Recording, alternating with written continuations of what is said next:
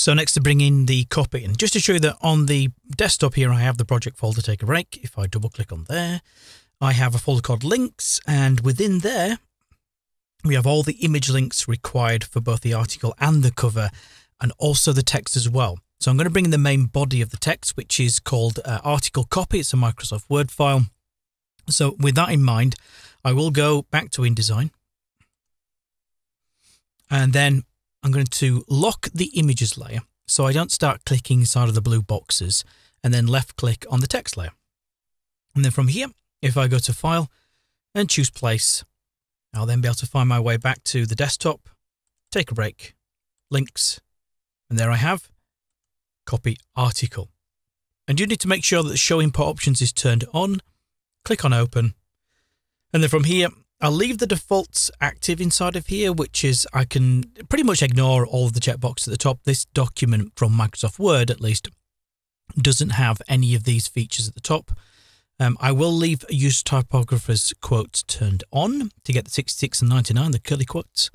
And then I will choose to remove all the typographic formatting from the text and the tables. I'll then click on OK. And so from here, I will hover my cursor just one baseline down from the blue box in here, and then left click and let go of the mouse. That will create a text frame that runs to the full width of the column and then runs all the way down to the bottom margin. From here then, of course, I need to style the text before I thread it because I want to be able to just see how the formatting's working. So I'm going to hover my selection tool over the text frame, double left click, and then, of course, you can either press Command A or Control A on a PC, or indeed go to the Edit menu and choose Select All, text in the current text frame, that means, in this instance. And then I will choose Mini and Pro actually is the one that I found closest to this. So I'm going to stick with Mini and Pro, the default font family. I'll leave it set to regular. I will change the size of the text, though, to 10 points. And then I'm going to set the leading to, well, in here it's going to be 11.1. That's how a bizarre number, but that's how I found from measuring the whole of the layout up, how to get the correct number of lines and the same amount of margins in this document. And then I'll hit return. I do need to make sure that it's obviously set to left aligned. There are no space after the paragraphs. And then I will go to here. Align to baseline grid, which as I've set the leading value to be 11.1 points, the baseline grid is equally set to the same value. So having done that, well, I have my paragraph styles panel up in here, which you can find from Window, Styles, Paragraph Styles, if it's not visible on screen. And then in the paragraph styles panel, if I just pull it out in isolation so you can see it, down to the bottom, hover over the new icon, hold down the Alt key and Alt and left click, and then I'll call this body. No indent, because this will be the starting paragraph. I'm going to create another one afterwards that does include an indentation as well. With that done, I think we're all good to go, really. Apply starter selection, always really important, and then I'll click OK. So that now is applied to the text. I can hit the escape key on the keyboard. I can then go down to the bottom, left click on the overset text icon there, hover my cursor up here, left click and let go, and that creates a threaded text frame in here, so it connects these two together.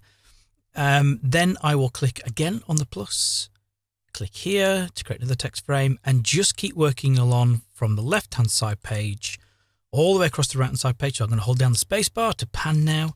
Again, click on the red plus, come back up here, and then left click and let go to create a text frame just there. Again, come down to the bottom and just keep threading this text along until I've run out of text, which is here. Now, I know for a fact that once the images are in here and the text wrap is applied to the text in here, I am going to need a lot more space. So just to preempt that, I will click on the empty overset text icon down here, and you can build some extra text frames if you need to. So I'm going to left click in here.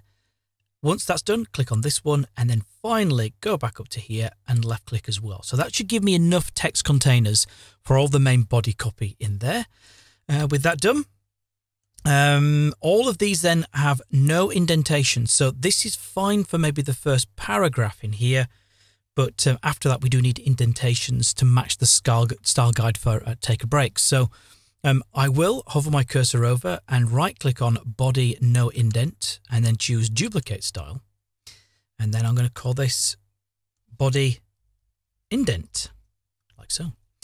Go down to indents and spacing, not the left indent because that will change the entire left edge of the text to have a left indentation, but it will be the first line indent.